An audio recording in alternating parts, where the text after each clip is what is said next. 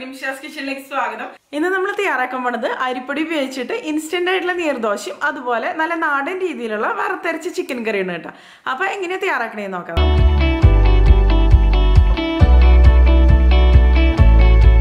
അപ്പോൾ നമുക്ക് വറുത്തരച്ച ചിക്കൻ കറി തയ്യാറാക്കാൻ തുടങ്ങാം. അതിനു വേണ്ടിയിട്ട് ഞാൻ ഇവിടെ ഒരു പാനിലേക്ക് 1 ടീസ്പൂൺ വെളിച്ചെണ്ണയാണ് ഒഴിച്ചു കൊടുക്കുന്നത്. എണ്ണ ചൂടായിട്ട് വരുമ്പോൾ നമുക്ക് ഇതിലേക്ക് ഒരു കഷ്ണം കറുകപ്പട്ട, ഒരു ചെറിയ കഷ്ണം ജാതിപത്രി, 4 ഗ്രാമ്പു, 4 കറുകപ്പട്ട ഇത് ചേർത്ത് കൊടുക്കാം കേട്ടോ. പിന്നെ ഞാൻ ഇതിലേക്ക് ചേർത്ത് കൊടുക്കുന്നത് ഒരു 6 ഉണക്കമുളക്, അതായത് വറ്റൽമുളകും പിന്നെ ഒരു 3 കാശ്മീരി മുളകും കേട്ടോ. ഇത് നമ്മുടെ കയ്യിലുള്ള മുളകിന്റെ എരിവിനനുസരിച്ച് തന്നെ ചേർത്ത് കൊടുക്കാം കേട്ടോ.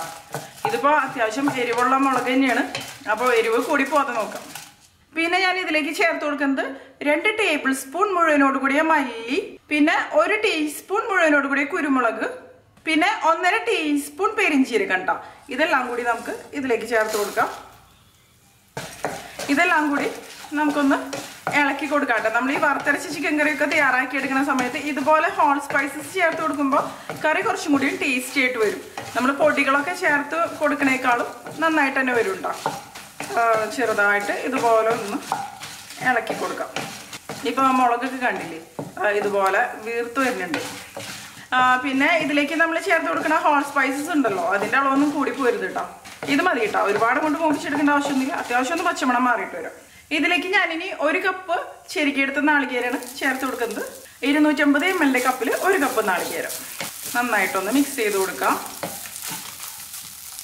ഇനി ഇതിലേക്ക് ഞാൻ ചേർത്ത് കൊടുക്കുന്നത് 3 അല്ലി വെളുത്തുള്ളി, പിന്നെ ഒരു ചെറിയ കഷ്ണം ഇഞ്ചി ഒന്ന് മുറിച്ചെടുത്തത്, പിന്നെ ചെറിയുള്ളി ഉണ്ടെന്നുണ്ടെങ്കിൽ ഒരു 3-4 ചെറിയുള്ളി ഇതിലേക്ക് ചേർത്ത് കൊടുക്കാം. ഞാനിപ്പോൾ ചെറിയുള്ളി ഇല്ലാത്ത കാരണം ഒരു ചെറിയ കഷ്ണം സവാളയാണ് കേട്ടോ ഇതിലേക്ക് ചേർത്ത് കൊടുക്കുന്നത്.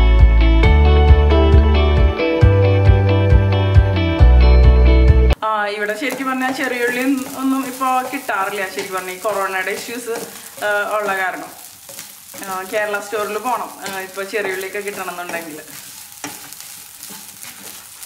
അപ്പോൾ കൊറോണയൊക്കെ തുടങ്ങിയതിന് ശേഷം ഇവിടെ റോഡ്സൊക്കെ ബ്ലോക്ക് ചെയ്ത് വെച്ചിരിക്കുക. നമുക്ക് അധികം ഡിസ്റ്റൻസിലൊന്നും പോകാൻ പറ്റില്ല. എല്ലാം കൂടി നമുക്ക് നന്നായിട്ടൊന്ന് ഇളക്കി കൊടുക്കാം. പിന്നെ ഒരു 3-4 കറിവേപ്പില, 2 പച്ചമുളക് മുറിച്ചത്. ഇനി ഇതെല്ലാം കൂടി നന്നായിട്ടൊന്ന് ഇളക്കി കൊടുക്കുക. അതിനുശേഷം ഈ നാളികേരം ഉണ്ടല്ലോ, ഇതൊരു ലൈറ്റ് ഗോൾഡൻ ഷെയ്ഡ് ആവണ വരെ തന്നെ നമുക്ക് ഇത് നന്നായിട്ടൊന്ന് വറുത്തെടുക്കണം കേട്ടോ. അപ്പോൾ ലോ ഫ്ലെയിമിൽ വെച്ചിട്ട് വറുത്തെടുക്കുക, അല്ലാന്നുണ്ടെങ്കിൽ ഒരു മീഡിയം ഫ്ലെയിമിൽ വറുത്തെടുക്കാം. ഹൈ ഫ്ലെയിമിൽ വെച്ചിട്ട് വറുത്തെടുത്ത് കഴിഞ്ഞാൽ പെട്ടെന്ന് തന്നെ അത് കരിഞ്ഞു. ഇപ്പോൾ കണ്ടില്ലേ, ഇതൊന്ന് ഫ്രൈ ആയിട്ട് വന്നിട്ടുണ്ട് കേട്ടോ നാളികേരമൊക്കെ. ഇനി ഞാൻ ഇതിലേക്ക് ഒരു 1/4 ടീസ്പൂൺ മഞ്ഞൾപ്പൊടിയും കൂടിയും ചേർത്ത് കൊടുക്കുകയാണ്. അതിനുശേഷം ഒന്ന് മിക്സ് ചെയ്യാം. ഇതിപ്പോൾ കറക്റ്റായിട്ട് തന്നെ റെഡി ആയിട്ട് വന്നിട്ടുണ്ട് കേട്ടോ. ഇനി നമുക്ക് ഫ്ലെയിം ഓഫ് ചെയ്ത് കൊടുക്കാം. അതിനുശേഷം ഇത് നന്നായിട്ട് തണുത്ത് വന്നതിന് ശേഷം കുറച്ച് വെള്ളം ഒഴിച്ചിട്ട് നല്ല പേസ്റ്റ് പോലെ തന്നെ അരച്ചെടുക്കാം കേട്ടോ. ഇനി നാളികേരം തണുത്ത് വരുന്ന സമയം കൊണ്ട് നമുക്ക് ഇതിന് വേണ്ട മസാല ഒന്ന് തയ്യാറാക്കാം. അതിന് വേണ്ടിയിട്ട് ഞാനിവിടെ 1 ടേബിൾ സ്പൂൺ വെളിച്ചെണ്ണയാണ് ഒഴിച്ചു കൊടുക്കുന്നത്. ഇതിലേക്ക് ഞാനിപ്പോൾ 2 മീഡിയം സൈസിലുള്ള സവാള മുറിച്ചതാണ് ഇട്ട് കൊടുക്കണത് കേട്ടോ. ചെറിയുള്ളി ഉണ്ടെന്നുണ്ടെങ്കിൽ 1 സവാളയും പിന്നെ ബാക്കി ഒരു 10-25 ചെറിയുള്ളിയും കൂടി നമുക്ക് ഇതിലേക്ക് ചേർത്ത് കൊടുക്കാം. അപ്പോൾ ചെറിയുള്ളി ചേർത്ത് കൊടുക്കുമ്പോഴായിരിക്കും കുറച്ചും കൂടി നല്ല ടേസ്റ്റി ആയിട്ട് വരും. അപ്പോൾ ഇല്ലാന്നുണ്ടെങ്കിൽ സവാള ആണെങ്കിലും ചേർത്ത് കൊടുക്കാം, കുഴപ്പമൊന്നുമില്ല. ഒന്ന് ഇളക്കി കൊടുക്കാം. പിന്നെ ഞാനിതിലേക്ക് കുറച്ച് നാളികേരം കൊത്തിയെടുത്തതാണ് കേട്ടോ ചേർത്ത് കൊടുക്കുന്നത്. നന്നായിട്ടൊന്ന് ഇളക്കി കൊടുക്കുക. ഇത് ആദ്യം ചേർത്തൊന്ന് ചെറുതായിട്ട് ഫ്രൈ ചെയ്ത് എടുക്കാം കേട്ടോ. ഞാനത് ചേർക്കാൻ വിട്ടുപോയി. അതൊന്ന് ഇളക്കി കൊടുക്കാം. ഈ നാളികേരം കൊത്ത് ഫ്രൈ ആയിട്ട് വന്നോളും നമ്മൾ ഈ സവാളയൊക്കെ വഴറ്റിയെടുക്കുമ്പോൾ. ഇനി ഇതിലേക്ക് 1 ടേബിൾ സ്പൂൺ ഇഞ്ചി ചതച്ചത്, 1 ടേബിൾ സ്പൂൺ വെളുത്തുള്ളി ചതച്ചെടുത്തത് എല്ലാം കൂടി നല്ലപോലെ തന്നെ ഒന്ന് ഇളക്കി കൊടുക്കാം. കുറച്ച് കറിവേപ്പില ഇട്ട് കൊടുക്കാം. 2 പച്ചമുളക്. ഇനി സവാള ഒരു ലൈറ്റ് ഗോൾഡൻ ഷെയ്ഡ് ആണോ വരെ തന്നെ നമുക്ക് നന്നായിട്ടൊന്ന് വഴറ്റിയെടുക്കാം കേട്ടോ.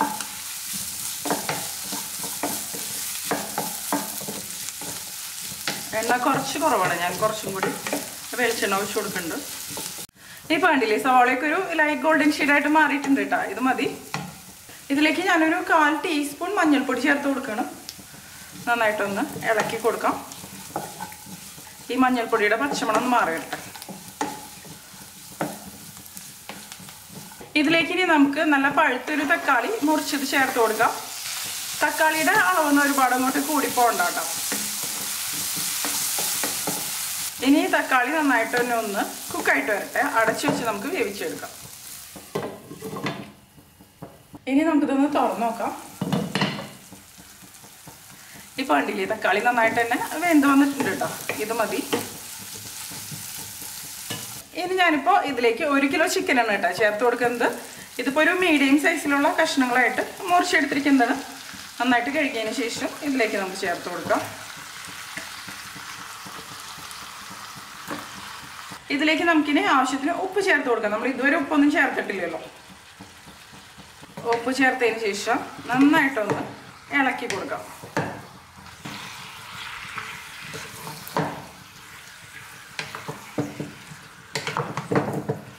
ഇനി ഇതിലേക്ക് നമ്മൾ നേരത്തെ അരച്ചു വെച്ച ആ ഒരു മിക്സ് ഉണ്ടല്ലോ, അത് ചേർത്ത് കൊടുക്കാം.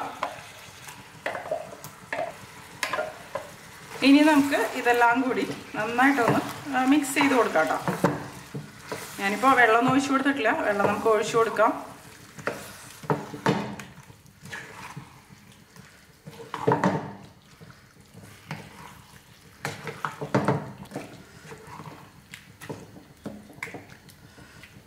ഇപ്പൊ കണ്ടില്ലേ, ഇത് നന്നായിട്ട് തന്നെ ഒന്ന് മിക്സ് ആയിട്ട് വന്നിട്ടുണ്ട്. ഇനി ഇത് നമുക്കൊരു 5 മിനിറ്റ് അടച്ചു വെച്ച് കുക്ക് ചെയ്തെടുക്കാം കേട്ടോ. ഇനി നമുക്കിതൊന്ന് തുറന്നു നോക്കാം കേട്ടോ. ഇപ്പൊ കണ്ടില്ലേ, ഈ ചിക്കൻ്റെ ഉള്ളിൽ നിന്ന് കുറച്ച് വെള്ളം പുറത്തോട്ട് വന്നിട്ടുണ്ട്. ഇതിപ്പോ ഗ്രേവി നല്ല തിക്കായിട്ടാണ് ഇരിക്കണത് കേട്ടോ. അപ്പോൾ വറുത്തരച്ച ചിക്കൻ കറി ആയതുകൊണ്ട് തന്നെ ഞാൻ ഇനിയിപ്പോൾ ഇതിലേക്ക് വെള്ളം ഒഴിച്ചു കൊടുക്കുന്നുണ്ട്. പിന്നെ ഞാനിതിപ്പോൾ കുറച്ച് ഗ്രേവിയോട് കൂടി തന്നെയാണ് എടുക്കണത്. അപ്പോൾ ഞാനിതിലേക്ക് 1.5 കപ്പ് വെള്ളമാണ് കേട്ടോ ഒഴിച്ചു കൊടുക്കുന്നത്. ഈ മിക്സിയുടെ ജാറിലേക്ക് ഒഴിച്ചിട്ട് അങ്ങനെയാണ് ഒഴിച്ചു കൊടുക്കുന്നത്. അതിന് ശേഷം നമുക്കിത് നല്ലപോലെ തന്നെ ഒന്ന് ഇളക്കി കൊടുക്കാം. ഒന്നില്ലെങ്കിൽ തിളപ്പിച്ചാറിയ വെള്ളം, അല്ലാന്നുണ്ടെങ്കിൽ ചൂടുവെള്ളം ഒഴിച്ചു കൊടുക്കാം കേട്ടോ. ഒഴിച്ചു കൊടുക്കുമ്പോൾ ഇനിയിപ്പോൾ ഇത് നല്ലപോലെ ഒന്ന് തിളച്ച് വരട്ടെ കേട്ടോ. ഇപ്പോൾ കണ്ടില്ലേ, ഈ കറി നന്നായിട്ട് തന്നെ ഒന്ന് തിളച്ച് വന്നിട്ടുണ്ട്. ഇനി നമുക്കിത് അടച്ചു വെച്ചതിന് ശേഷം ലോ ഫ്ലെയിമിൽ വെച്ചിട്ട് ഒരു 15-20 മിനിറ്റ് കുക്ക് ചെയ്തെടുക്കാം കേട്ടോ. അപ്പോഴേക്കും നന്നായിട്ട് തന്നെ വെന്ത് വന്നിട്ടുണ്ടാവും, ചാറൊക്കെ നന്നായിട്ട് കുറുക്കി വന്നിട്ടുണ്ടാവും. ചിക്കൻ കറി ഞാൻ അപ്പുറത്തെ അടുപ്പിലേക്ക് വെച്ച് കൊടുത്തിട്ടുണ്ട് കേട്ടോ. ഇനി നമുക്ക് നീർദോശ ഉണ്ടാക്കിയെടുക്കാം. ഇതെന്ന് പറയുന്നത് ഇൻസ്റ്റന്റ് ആയിട്ടുള്ള നീർദോശയാണ്, അരിപ്പൊടി ഉപയോഗിച്ചിട്ട്. അപ്പൊ ഞാൻ ഇതിലേക്ക് ഈ ഒരു മിക്സിയുടെ ജാറിലേക്ക് അരിപ്പൊടി ചേർത്ത് കൊടുക്കുകയാണ്. സാധാരണ വറുത്തെടുത്ത 1.5 കപ്പ് അരിപ്പൊടിയാണ് കേട്ടോ ഞാൻ ഇതിലേക്ക് ചേർക്കണത്. ഏത് ടൈപ്പ് അരിപ്പൊടിയാണെങ്കിലും കുഴപ്പമൊന്നുമില്ല അതിന് വേണ്ടിയിട്ട്. ഞാനിപ്പോൾ ഉപയോഗിച്ചിരിക്കുന്നത് അപ്പം, ഇടിയപ്പം, പത്തിരി അതിനൊക്കെ വേണ്ടിയിട്ട് ഉപയോഗിക്കുന്ന വറുത്തരിപ്പൊടി. ഇനി ഇതിലേക്ക് 1/2 കപ്പ് നാളികേരം ചെറുകിയെടുത്തത് ചേർത്ത് കൊടുക്കാം. ഇതിലേക്ക് നമുക്കിനി വെള്ളം ഒഴിച്ചു കൊടുക്കാം. ആവശ്യത്തിനുള്ള ഉപ്പ് ചേർത്ത് കൊടുക്കുക. ഉപ്പ് കൂടാതെ ശ്രദ്ധിക്കുക കേട്ടോ. ഇപ്പൊ നീർദോശയാകുമ്പോൾ പെട്ടെന്ന് ഉപ്പ് കൂടാൻ സാധ്യതയുണ്ട്. ഞാനിപ്പോ 1.25 കപ്പ് വെള്ളമാണ് കേട്ടോ ഇതിലേക്ക് ഒഴിച്ചു കൊടുക്കണത്. ഇനി നമുക്ക് വെള്ളം ആവശ്യമുണ്ട്. നമുക്കിത് ആദ്യം അരച്ചെടുക്കുക, അതിനുശേഷം ബാക്കിയുള്ള വെള്ളം ഒഴിച്ചു കൊടുത്താൽ മതി. ഇനി നമുക്കിത് നല്ലപോലെ തന്നെ ഒന്ന് അരച്ചെടുക്കാം കേട്ടോ. നാളികേരം നന്നായിട്ട് തന്നെ അരഞ്ഞു വരണം. അതുപോലെ ഇത് നന്നായിട്ട് മിക്സ് ആയിട്ടും വരും. അപ്പോൾ ഇടയ്ക്ക് നമുക്ക് ഈ ചിക്കൻ ഒന്ന് ഇളക്കി കൊടുക്കാം കേട്ടോ.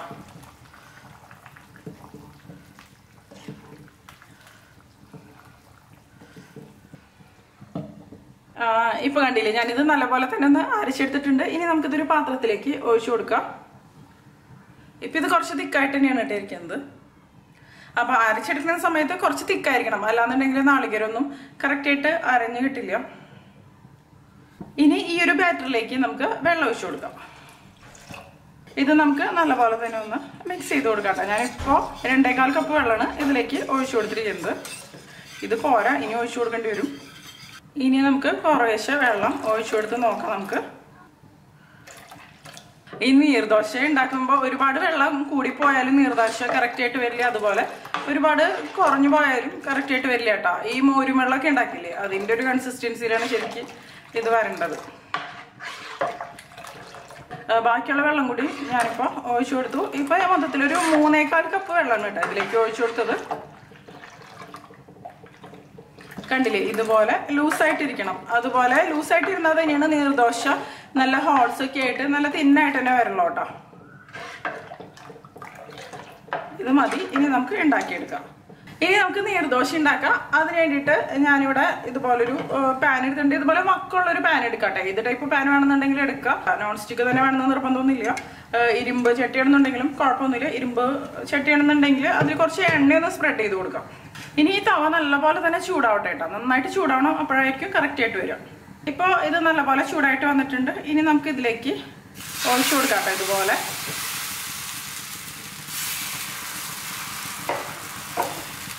ഇതുപോലെ ഗ്യാപ്സൊക്കെ ഇതുപോലെ ഒന്ന് ഫില്ല് ചെയ്ത് കൊടുത്താൽ മതി. അപ്പോൾ ഇതുപോലെ ഹോൾസ് ആയിട്ട് വരും.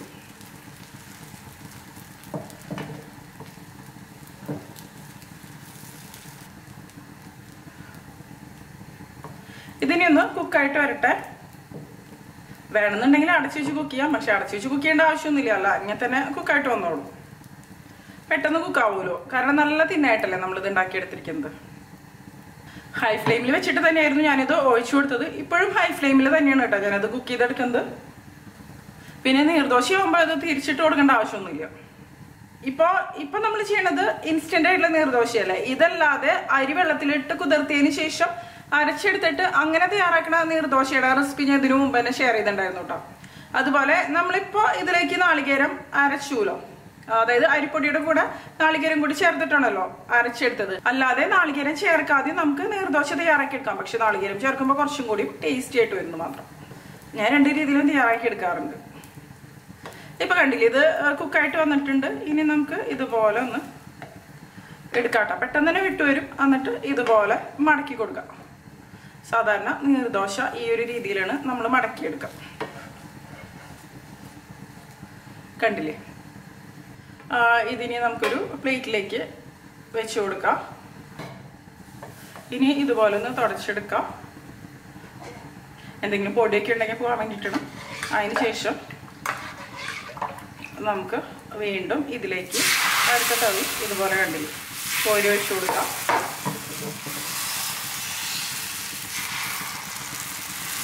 എന്നിട്ട് ഇതുപോലെ സ്പ്രെഡ് ചെയ്ത് കൊടുക്കാം കേട്ടോ. കൂടുതലുള്ള ഭാഗത്തുനിന്ന് ഇതുപോലെ സ്പ്രെഡ് ചെയ്ത് കൊടുക്കാം.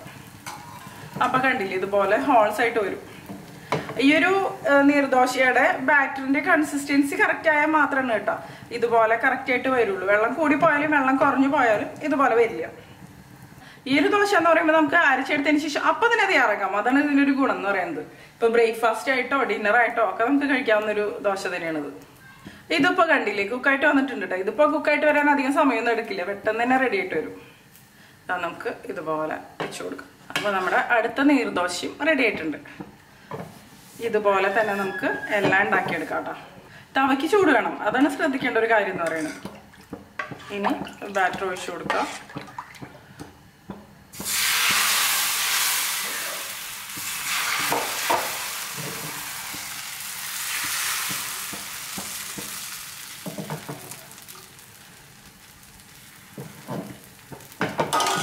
ഇത് ഒഴിച്ചു കൊടുക്കണതിന് കുറച്ചൊരു പ്രാക്ടീസ് വേണം. 1-2 പ്രാവശ്യം ചെയ്ത് കഴിയുമ്പോൾ അത് റെഡി ആയിട്ട് വന്നോളും.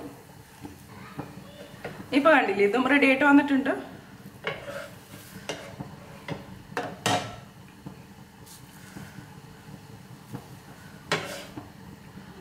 കണ്ടില്ലേ, നല്ല സോഫ്റ്റ് ആണ്, അതുപോലെ നല്ല തിന്നുമാണ്.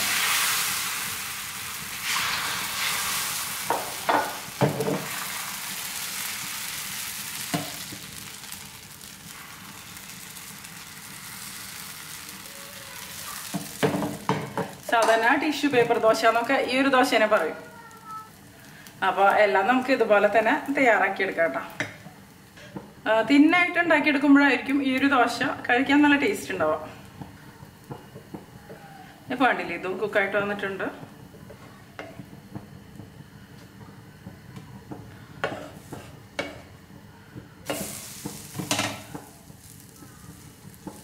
ഇതുപോലെ ഒന്ന് മടക്കി കൊടുക്കാം.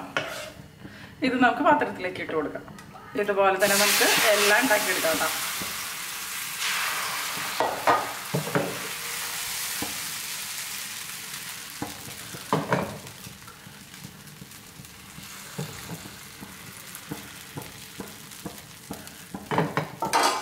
ഇത് ശരിക്കും ഒരു മാംഗ്ലൂർ സ്റ്റൈൽ ദോശയാണ്.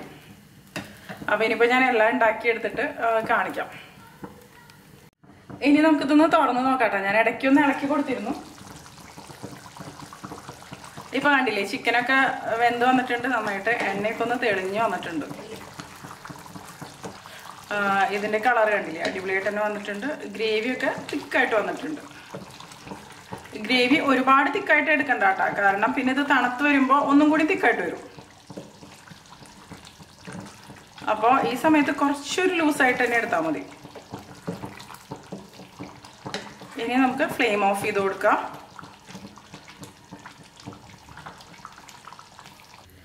ഇനി നമുക്ക് ഈ ചിക്കൻ കറി ഒന്ന് കാച്ചിയെടുക്കണം. അപ്പോൾ അതിന് വേണ്ടിയിട്ട് ഞാനിവിടെ ഒരു പാൻ എടുത്തിട്ടുണ്ട്. ഇതിലേക്ക് 1 ടേബിൾ സ്പൂൺ വെളിച്ചെണ്ണ ഒഴിച്ചു കൊടുക്കാം. എണ്ണ ചൂടായിട്ട് വരുമ്പോൾ നമുക്കിതിലേക്ക് ഉള്ളിയാണ് കേട്ടോ ചേർത്ത് കൊടുക്കുന്നത്. ഞാനിപ്പോൾ ഉള്ളി ഇല്ലാത്ത കാരണമാണ് സവാള ചേർക്കുന്നത്. ഉള്ളി ഉണ്ടെന്നുണ്ടെങ്കിൽ ഉള്ളി തന്നെ ചേർത്ത് കൊടുക്കാം. ഒരു 10-15 ചെറിയുള്ളി, പിന്നെ കുറച്ച് കറിവേപ്പില.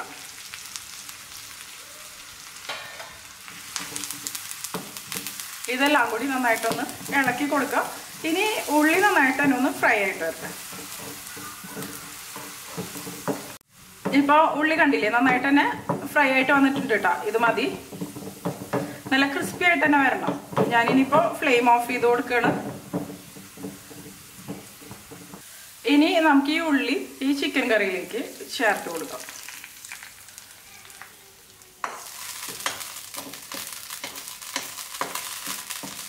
ഇപ്പോൾ നമ്മുടെ ചിക്കൻ കറി, അതായത് വറുത്തരച്ച നല്ല നാടൻ ചിക്കൻ കറി റെഡി ആയിട്ടുണ്ട്. കണ്ടില്ലേ, കേട്ടായിട്ട് തന്നെ വന്നിട്ടുണ്ട്.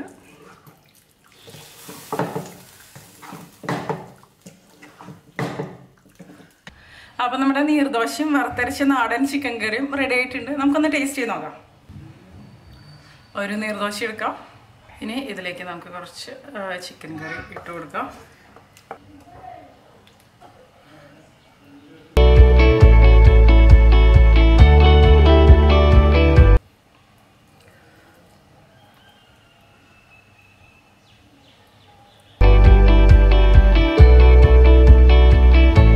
നല്ല അടിപൊളിയായിട്ട് തന്നെ വന്നിട്ടുണ്ട് കേട്ടോ. അപ്പോൾ എല്ലാവരും തയ്യാറാക്കി നോക്കിയിട്ട് നിങ്ങളുടെ അഭിപ്രായങ്ങളൊക്കെ ഒന്ന് പറഞ്ഞോളൂ കേട്ടോ. നിങ്ങൾക്ക് എന്റെ വീഡിയോ ഇഷ്ടമാവുകയാണെങ്കിൽ നിങ്ങളുടെ ഫ്രണ്ട്സിനും ഫാമിലിക്കും ഒന്ന് ഷെയർ ചെയ്ത് കൊടുത്തോളൂ. അതുകൂടാതെ നിങ്ങളുടെ അഭിപ്രായങ്ങളൊക്കെ ഒന്ന് കമന്റ് ചെയ്യാം. അപ്പോൾ മറ്റൊരു അടിപൊളി റെസിപ്പി ആയിട്ട് നമുക്ക് വീണ്ടും കാണാം.